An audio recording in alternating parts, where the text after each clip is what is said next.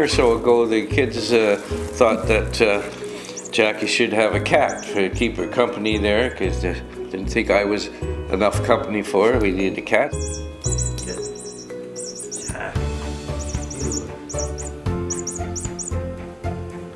I'll trade you for a little puppy dog, huh? Trade you for a little puppy dog. He's jet black with yellow eyes, and we call him Jack.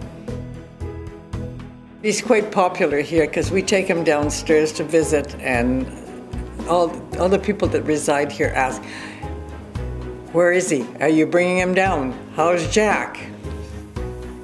My name is Bill Smith, and I'm 83 years old. My name is Jackie Smith, and I'm 82 years old. Well, I was born in a small town in Nova Scotia called Liverpool on the South Shore. I was kind of a joiner when I was a young fella. I was in the Cubs, and I joined the Boy Scouts, and I joined the Cadets, and we had a school band, and I was a drummer in the cadet band. I grew up in Ottawa.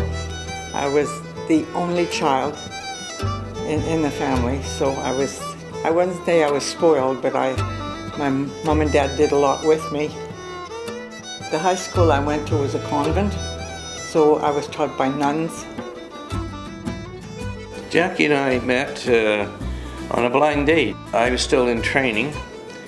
We decided to go on a double date. We went out and went to a movie. I got transferred to Prince Edward Island and was there for a year and a half away from her.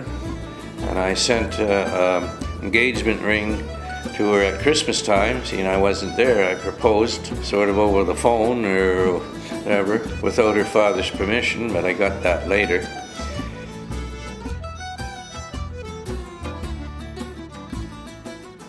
How do you feel about getting older? Well, I guess if you want me to answer, it's an inevitable thing that you do. Getting older is not easy, but it's easier here because they have everything that you can do. To make things easier. Yeah, to make things easier for us. And food is good. We're happy here.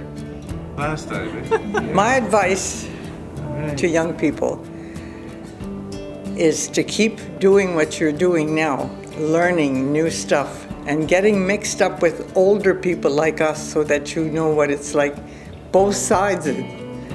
That you're lucky to be young, but you're going to get old someday, and learning from us is a good thing as well.